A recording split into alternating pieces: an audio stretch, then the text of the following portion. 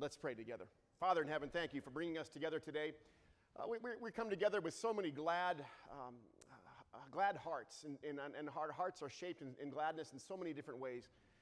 And primarily, Lord, we want to give you thanks for your ascension and what that means for us, Jesus, to take your place at the Father's right hand. Bless us. Be with us now as your word speaks and as your Spirit leads. In Jesus' name we pray. Amen. Amen. So you know that when we're in the Word, God revealed His timeless Word to us in several languages, Greek and Hebrew, a little Aramaic in there in the Scriptures too. And then we translate that Greek, that Hebrew, that Aramaic into English. And you know that sometimes I like to share with you what the Greek or Hebrew that original word was, and how we often hear it in English, but there's a deeper meaning sometimes behind it. I've got a new word for you today, all right? Here it is. Say it with me. Whitmouth. Whitmouth. Come on, say it with me. Whitmouth. It's not Greek. It's not Hebrew. It's Tim. Yeah, and we're going to unpack what Whitmouth is for us as we celebrate the ascension of our Lord. Luke chapter 24. Luke chapter 24 and the ascension of Jesus. I'll let you get settled there. Oh, that's fine. That's fine. So the car was running in the driveway, and the car was packed. The keys were in hand, and parents were gathered around their child as she was getting ready to head off to college. The mother had made sure goodies were packed for the young lady. Dad had checked the oil. Tires were full of the right air pressure, and she was off to start a new adventure. This is what we parent for, right? So that our kids would go off and develop and mature as adults. And the young lady pulled out of the driveway to start her new adventure, and there I stood with a tear trickling down my cheek. Anna was off to college. I wanted her to go, leave home, do what she was excited to do do in life, but I was also torn and sad. To bring this all full circle, she's going to be pinned on Wednesday as she's finished her year of college to be a massage therapist. And we're getting excited about it. We've come full circle with that. Jesus, who left the Father's right hand and descended in his incarnation, God taking flesh, and lived among us for 33 years, now is coming full circle. Jesus, go back home where you reign and rule on high at the Father's right hand and be blessed there for our sake. But boy, we stand on Thursday celebrating your ascension, and maybe we thought about it, maybe we didn't. I think the disciples, when they were celebrating that ascension, maybe a little tear rolled down their cheek too when they saw Jesus ascend on high. I stood there for a moment. I watched Anna's car drive off, and there was family in the house that I needed to go and attend to. I had a wife that I needed to care for as well as she was grieving. Sad, but glad. And I thought to myself, it's when it dawned on me, who is this moment for? I could make this moment all about myself. I'm sad. I want to chase after Anna and say, don't go, come back.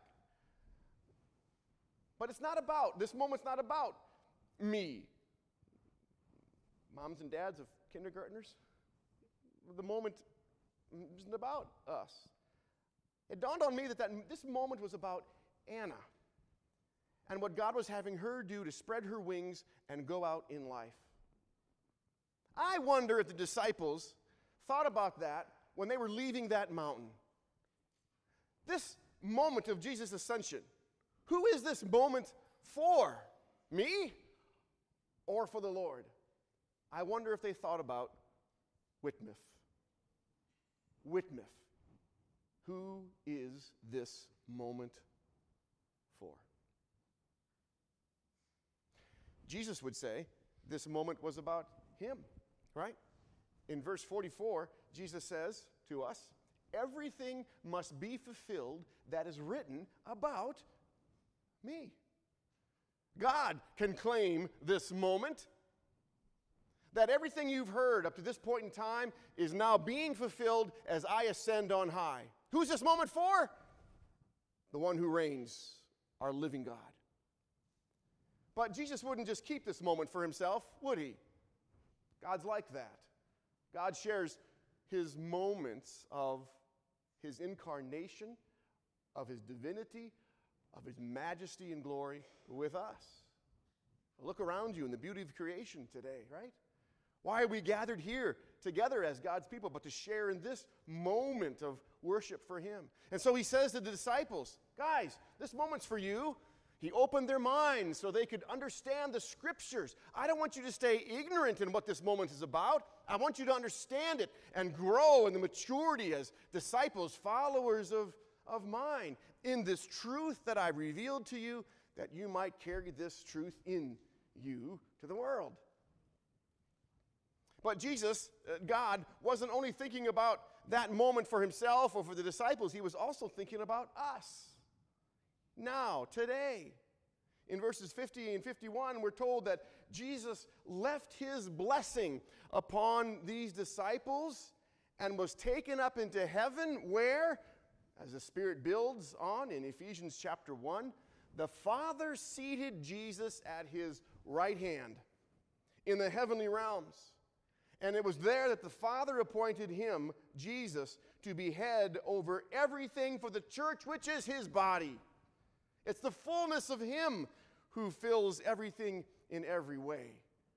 That moment on that hill outside of Bethany, that moment of Jesus' ascension was for Jesus, his disciples, and for us. Here today, some 2,000 years later, that we would know and be the fullness of him who sits at the Father's right hand. The difference for us between God, who has the right and the authority to claim every moment for himself, and you and me, the difference between us, God and humanity, is that so often I want to make the moments of life about me. I want to make him about me. What I want to do, what I think I need, where I want to go, and what I really want to say to that driver who cut me off, right? Now let's think about how we might define a moment. Now, sometimes a moment is as quick as that. It's very quickly. It goes by very quickly. Sometimes a moment's a little longer. Maybe it's a conversation. Sometimes we might even define, especially in God's economy as he judges time, a moment we might even say is our whole lifetime as God measures time. So when we ask the question, who is this moment for? It's not just a lightning quick moment or a conversation. Maybe we might ask ourselves, who's this moment for? Who's this life for? Especially now that we live as the fullness of the body of Christ as members of his body, the church. I went back inside after a moment, and I hugged my wife and tended to the needs of the family who was with us that day. And I kept reminiscing and thinking about, who is this moment for? It's not about me. It's about Anna. And it's about what else is going to transpire from this moment. I don't know what's going to happen in the following moments of life. God knows that. As he holds us in the palm of his hand, as he blesses and guides us. But I know one thing. I know that I can prepare myself from this moment on to receive Anna when she comes back home 2 weeks from now. It was only 2 weeks that she was going to be gone. She was going to come home again. But when our Lord returns again, as he ascended on high, as he's promised to come back again, how is it then that we live in these moments, preparing for his return? Isn't that the question when we might ask ourselves, Who is this moment for? God would answer that for us very succinctly. He would want us to know, as He works for us and on our behalf, you know who this moment is for? Jesus said, this moment is for you, my people. For the Christ will suffer. He's going to rise from the dead on the third day. And repentance and forgiveness of sins will be preached in my name to the ends of the earth. To people living in the moment of 2015 in Waynesboro, Virginia. For a moment, God had you. He had me, He had people at the center of all that He was doing. That moment was for a few hours on a cross in Calvary. That moment led disciples to a mountain in Bethany. And that moment has been going on as we measure time from now until the Lord returns. So friends, how do we live but celebrating with sins forgiven, lives claimed by God in His salvation, as He would define the moments of our days by His grace and for His glory. Who is this moment for? Ultimately, we can say this moment is for our Father, who reigns in heaven with His Son sitting at His right hand, who has put all the enemies that I fret and worry and think about, even my own selfishness, under His feet. That I can know that every moment that I'm called to live is for Him and for His glory. You know, some of these moments that we're given are very clear, like right now. This moment is very clear. We're here to worship the Lord, hear His word, and be nourished in that we might grow as His disciples. In fact, Jesus said that to His disciples as they were leaving the mountain, as they were wrestling with, who are these moments for? He said to His disciples, you, my friends, are witnesses of these things. These things that we've just talked about and discussed that you've seen, you're witnesses to them. It's very clear. Witness about them, then, to the world.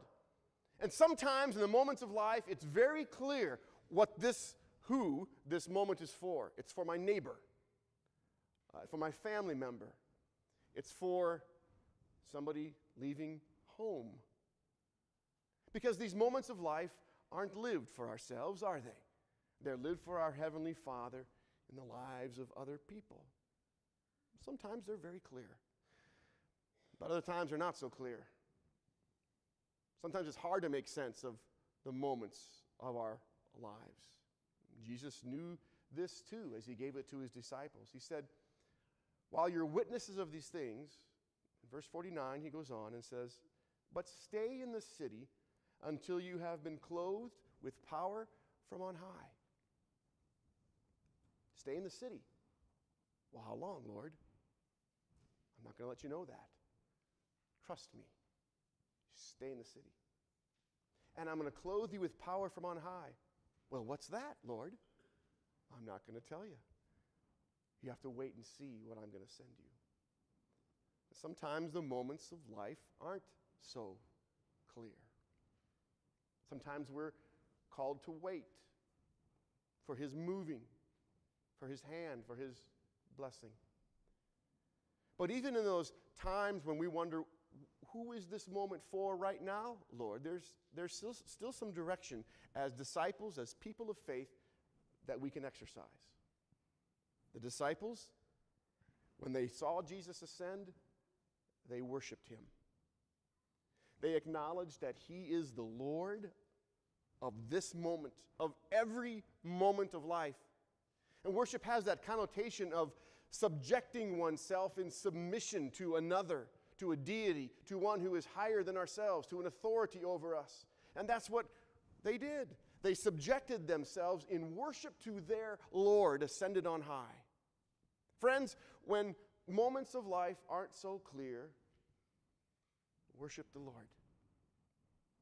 Subject yourself as a child of God, a disciple or a follower of Jesus, to him. Put yourself, as a child of faith, under his rule, he who ascended on high, and worship him. And the disciples then left this mountain after they worshiped the Lord. The angels said to them, "Why are you standing here looking up into heaven? Jesus is going to come back the same way that he left." And so they left that mountain and they went to Jerusalem like Jesus told them to do. Another aspect of our lives when we're not so clear about who these moments are for is in worshiping God, we also obey. We're called to obedience. And so we obey the Lord, even when these moments aren't so clear. Why, Lord, do you want me to obey? I'm not going to tell you right now. It's not for you to know right now, but simply to obey. They worshiped the Lord. They obeyed. And they went to the temple courts, and there they praised God. To praise God has at its root one of these Hebrew words that I'll give to you today, hallel, where we get the word hallelujah, where we get that expression, Jesus, he saves. Praise the Lord. Hallelujah. He is the one who saves. And they went to the temple courts, and in hallelujahs, they praised the Lord. In other words, this was their witness to the world. We know the one who saves us, who has given us this moment to live in now, and we will praise him. Sometimes these moments of life are very clear that the Lord gives to us to serve him, and sometimes they're not. When they're not, we have an opportunity to worship and obey and praise him. Well, we have that opportunity to do that all the time, don't we? Even when the moments are very clear. So I give you this word, Whitmouth. Who's this moment for? It's for the Lord. Let's pray. Father in heaven, as you give us the opportunity to worship, obey, to praise you, to sometimes, Lord, know exactly what this moment is for before us, and sometimes it's not so clear. Lord, give us that spiritual mindset, those spiritual eyes, that longing and desire to know that what we're about, what the moment is for, it's for you. Give us this new word of our vocabulary and language, Whitmouth, that we ponder and think about. Who is this moment for? It's for you, Jesus, our ascended living one. Be glorified then in all the moments of life. In Jesus' name and to your praise and glory, we pray and give thanks. Amen. Amen. May the peace of God, my friends, that passes all of our understanding, keep our hearts and minds in Christ Jesus, and may you embrace that Whitmouth idea, thought, truth of who the Lord is every day in our lives. Amen. Kathy, you have a stewardship minute ready for us. We're going to share in the opportunity to continue to be discipled as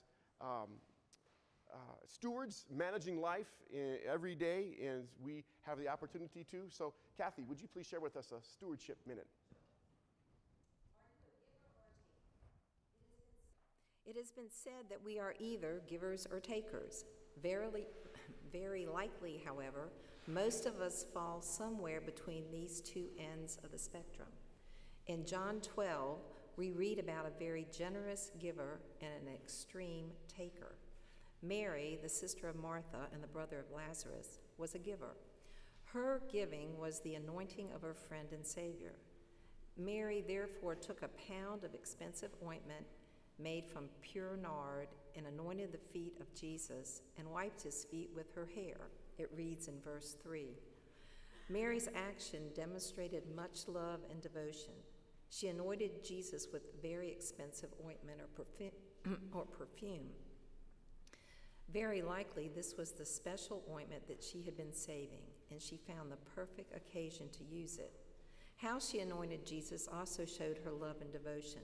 It wasn't enough that she used very expensive ointment. She used her hair to wipe Jesus' feet. Her acts of love epitomized giving. Mary gave herself and her best. In the same story, immediately following, we find a taker.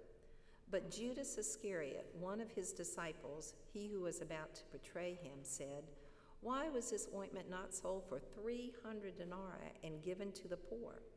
He said this not because he cared about the poor, but because he was a thief, and having charge of the money bag, he used to help himself to what was put in it. It was clear that Judas was a taker, and he suffered the consequences for his greed and selfishness. In our prayers, let's ask our Lord to send His Holy Spirit to grant us giving and generous hearts. May we, like Mary, be willing to give ourselves and our best.